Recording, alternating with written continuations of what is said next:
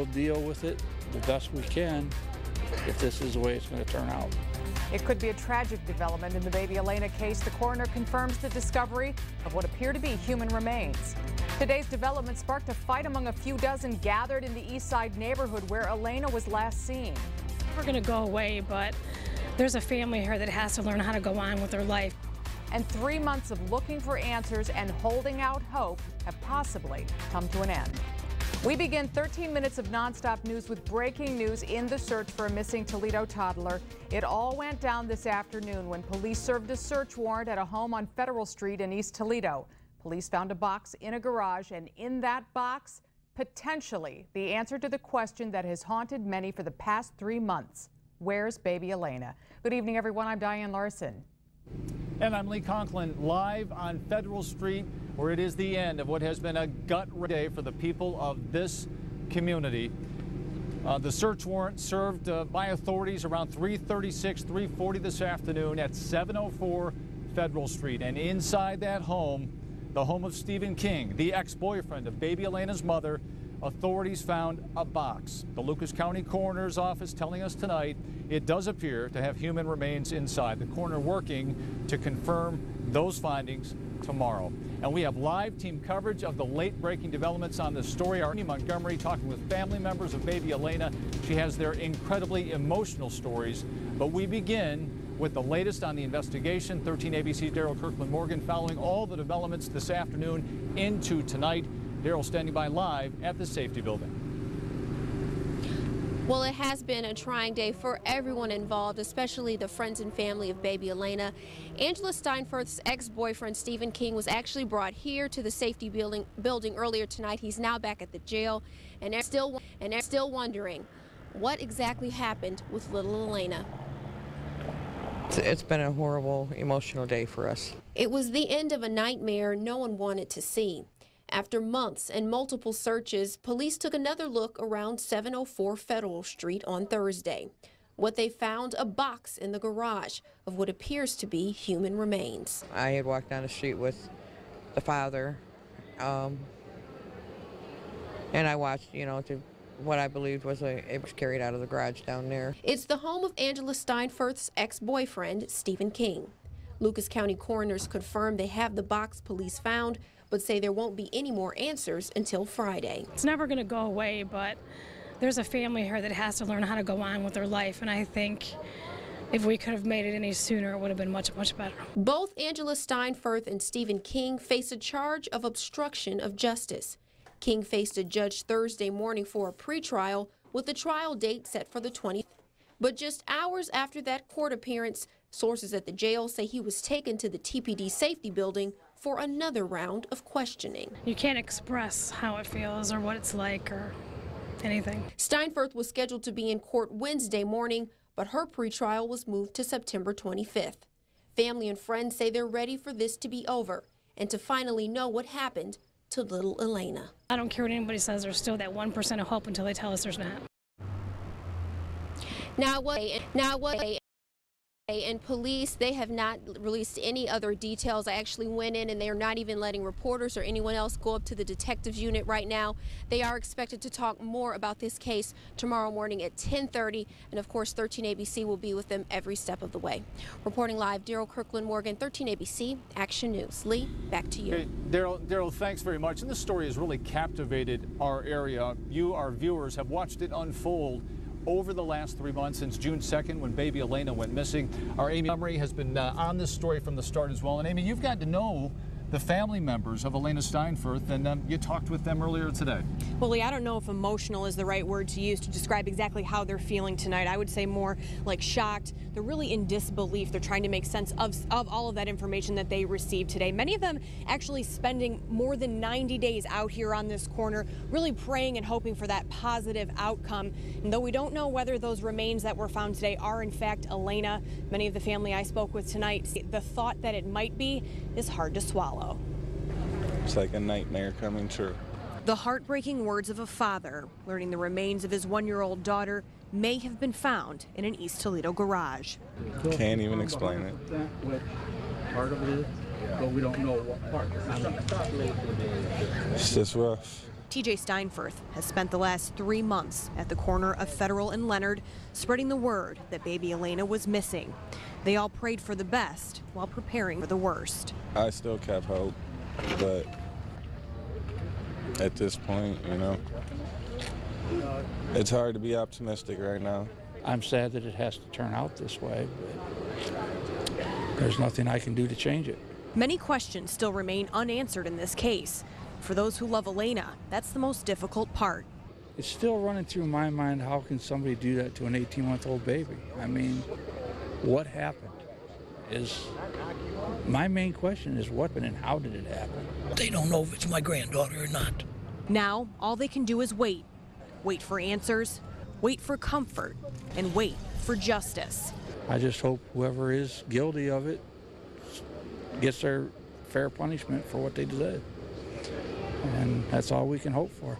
And though the pain and disbelief is almost unbearable, there's some relief knowing the mystery may soon be solved. I'm glad that it is coming to a close if this is her, because she needs to be laid to rest the right way.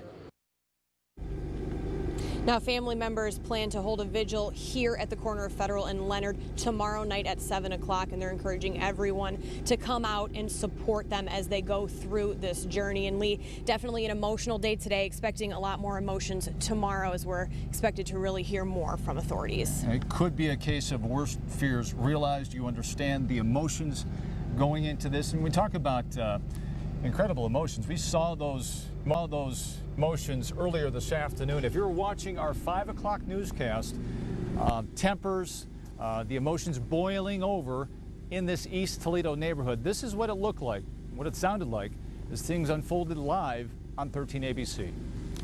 Emotions have run pretty high out here, and it looks like a physical altercation has started by some of the people that are out here on Federal Street. It's unclear who exactly is involved in this, but as emotions have certainly run high of different pieces of the neighborhood, different people supporting different families in this neighborhood, the emotions have apparently boiled over out here. Pretty disturbing pictures playing out, but luckily in this case, police are eventually arriving on the scene and no one seriously hurt. As I mentioned, the story has really captivated the region. We did catch up with Toledo's mayor, who was at a candidates forum earlier tonight. We asked him about the late-breaking developments today about baby Elena. At the time, I do not have any comments. From my standpoint, it's still an ongoing investigation with the police department. And I know that they're preparing information to be able to get you, as the media, more information.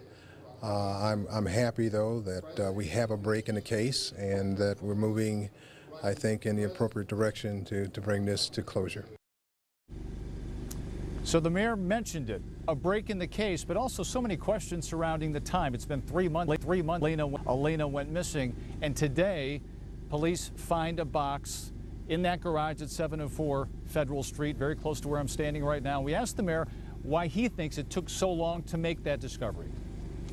I'm quite sure that when we are able to finalize the issues related to the case, we'll be able to explain why everything is the way it is. But the biggest issue for me today is that there's a break in the case.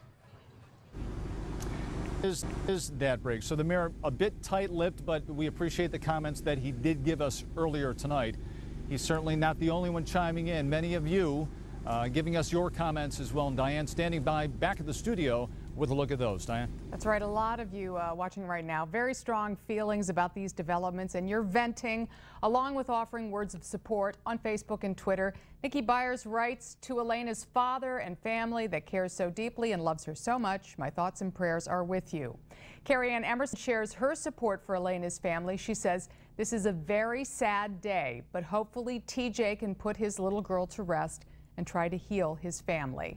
But some viewers say they are holding out hope. The coroner tells us, as we've told you all half hour long now, or 15 minutes now, the coroner tells us suspected human remains found. So Samantha Bell says this is the saddest thing, that poor baby. Although it hasn't been confirmed, it's doubtful the human remains belong to anyone else. Of course, that's just one viewer's opinion. Final Final confirmation from the coroner, which we are expecting tomorrow. Lee Conklin, back on assignment in East Toledo this evening, has a look back on the developments in the case over these past 3 months. Lee?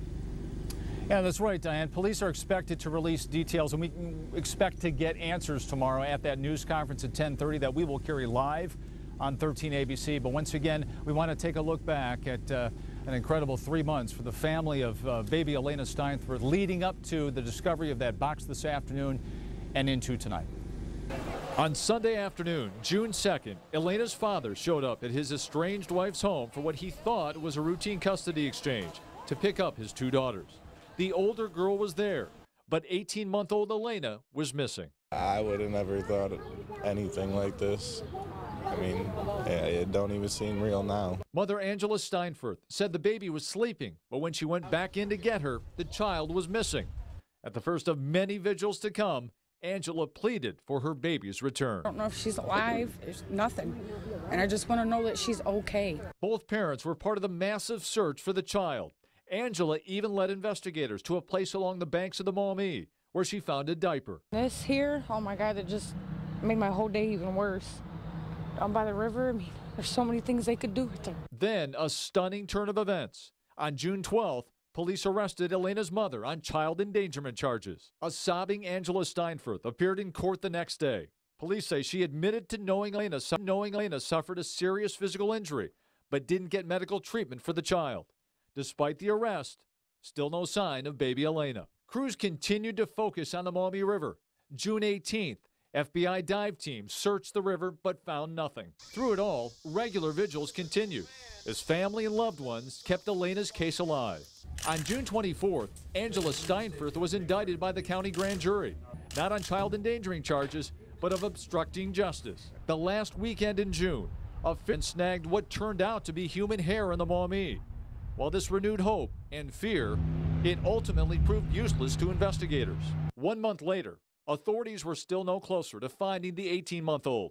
Yet the vigils continued, and so did hope. Right now, our hopes is still, Elena's still alive, Elena's still out there until we hear different. Then another break, another arrest. On July 22nd, police arrested Stephen King, the boyfriend of Angela Steinfurth, at the time Elena went missing. He was also charged with obstruction of justice. The case took another turn on August 8th, when prosecutors announced in a court hearing for King that Elena's disappearance would now be investigated as a homicide. But it would be more than a month after that before any new developments, and it apparently broke wide open today with the discovery of a little box covered with a tarp containing what the coroner says appears to be human remains.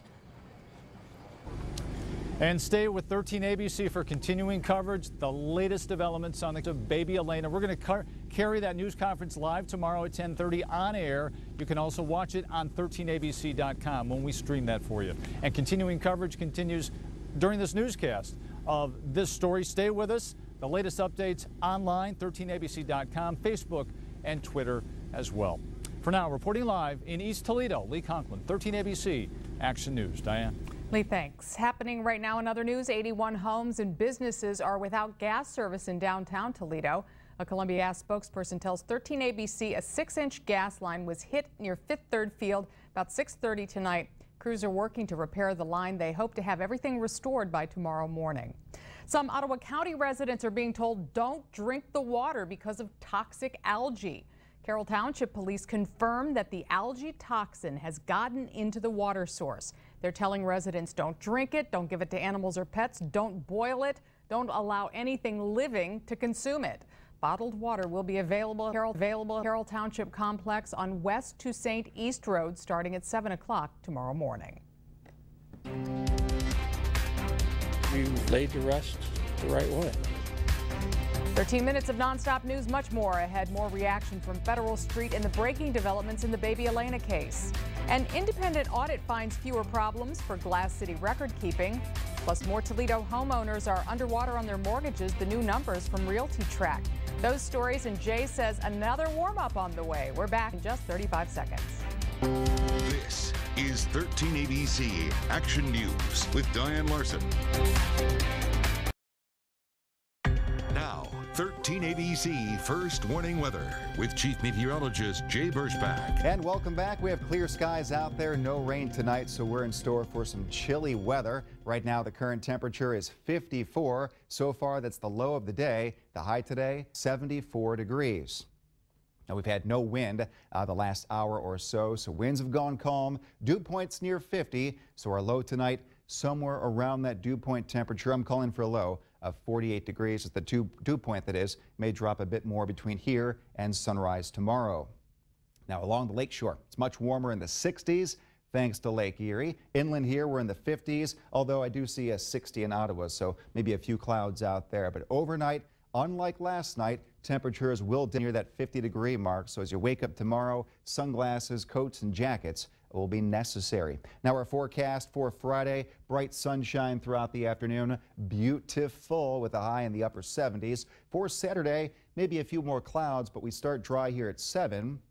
We'll take you through the daytime and showing a gradual increase in clouds, maybe a brief shower here through about 6 p.m. So we're watching the areas here with college football, plans you may have for the weekend. These showers tend to diminish as they move in, and the main event, highest chance for rain. This is 11 p.m. Highest chance for rain should come in just after midnight and should, most of it that is, be gone by sunrise on Sunday. Here's your forecast tonight. Cool, clear, and calm. The low temperature of 48 degrees. Tomorrow, 77. Doesn't get much better for a Friday, unless you need some rain, right? A pleasant day with that blue sky. South breeze is light at 5 to 10. Here's that warm-up now for Saturday. The high 84. Chance of showers very, very late in the evening. Chance of rain Sunday very, very early in the morning, and cooler with a high of 78 degrees. And next week, tell you what here, it's going to be more like summer again after a fall finish to our weekend. 82 on Monday, 88 degrees on Tuesday, and more showers and storms are possible Wednesday and Thursday. Notice at the end of that 7-day, we start to cool back down. So it's not a long-lived warm spell or heat wave there, but there is the chance Tuesday, Wednesday, a few spots may touch 90, which, can you believe this? We did not hit 90 in the month of August. You're kidding. We waited till September, right? Yeah, why not? Let's go backwards this year. But it's going to be definitely warm for the weekend, and most of the rain, well, most of us are sleeping. All right. That's always very nice. All right, Jay, thanks. New at 11, here's a look ahead at what's in tomorrow's editions of The Blade. An independent audit finds the city of Toledo has fewer record-keeping problems. The study found 17 issues with the 2012 documents. That is 2 fewer than the year before. As more Toledo area homeowners have mortgages that are seriously underwater, new numbers from Realty Track show 37% of borrowers owe more than their properties are worth. You can read more about these stories and other stories in tomorrow's Blade and at ToledoBlade.com. Still to come on Action News, breaking news, the late developments tonight in the search for a missing East Toledo toddler. Lee Conklin joins us again live from Federal Street coming up. First, here are tonight's winning lottery numbers from your official lottery station, 13 ABC.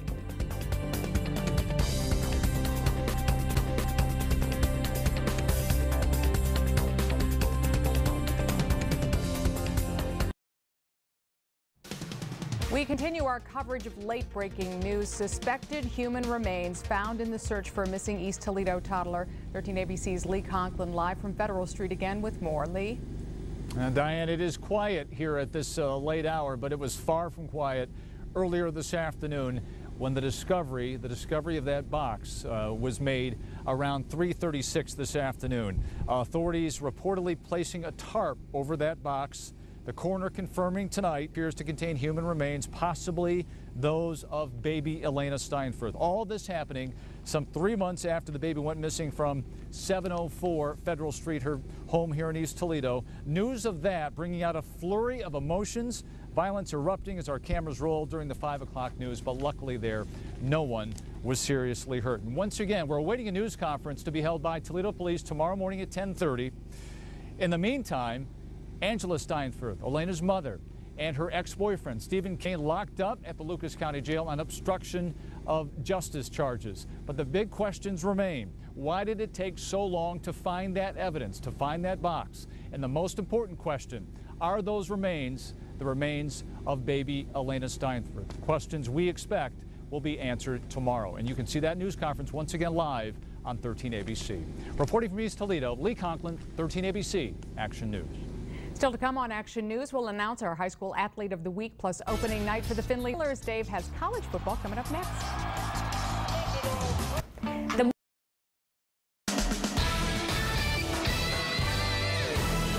24 hours from now, Week 2, Dave White Chevrolet Football Friday. Let's take a quick check of your schedule. We'll start with our Buffalo Wild Wings Wild Game of the Week, Central Catholic and Southview. St. Francis Bedford will also be at Eastwood, Perrysburg, Wauseon. Big-time matchup, Bryan and Archibald. We'll see you at Bowser, Columbian, Start, and Whitmer. Plus, check us out at Waite, Northwood, Whiteford, and Ottawa Hills. 14 games tomorrow night. We'll start time 11:15. University of Findlay kicking off its season tonight, hosting Urbana. Inside a minute left, first quarter. Ferreras Gordon, the pick. Make it 6 the other way. Oilers up 19-14 at the half. Second half now. Former Ohio State starting wide receiver Verlon Reed, now quarterback in the Oilers, hits Ball State transfer Seth White on a 4th and 2. Couple of jukes, and he's in there for a score. Later in the third, Nathan Morris back on the kickoff. Nathan kept his receipt. He'd like to turn this, please. 91 yards to the house. Oilers explode 51-33 over Urbana. It's the season premiere for our Glass City Federal Credit Union Athlete of the Week Award. Here's Steve Slivka in Sandusky. Perkins faced an early 18-7 deficit and looked to be on its way to a 3rd straight loss to Bellevue in just the last year. That is until Pirates defensive back Dale Irby made a statement in the second half. 2 interceptions returned for touchdowns and a 75-yard TD run as Perkins reigning Division III runners-up 42-24. I don't really like to say I because we're a team and like helps us all out. We all play together as a team. We just all hopped on Dale's back basically, and I mean, he made another play down the stretch too, and I mean, we just rode him to that. We talked in the beginning of the year about him, stepping it up. Last year, he didn't have to play that leadership role. He could just do his thing. This year, he needed to be a leader. We're really happy, and I think there's still big games to come out of him. Irby's 3 touchdowns over 200 all-purpose yards came in front of a special guest Friday night. That guest, Browns running back Trent Richardson, watching from the sideline. I mean, I didn't really realize until the end of the game, like when we were out. I didn't really pay attention. I just focus on the game. With this week's Athlete of the Week, Steve Slivka, 13 ABC, Action Sports. Yeah. And the Tigers and Indians had the night off tonight. No baseball. Tomorrow, of course, 11:15, Week 2. Can't wait for it. Yay. All right, Dave, thanks. Your wake-up weather forecast right around the corner. Here's a live look from our 13 ABC South Toledo Action Cam. Jay, right back with what we can all expect in the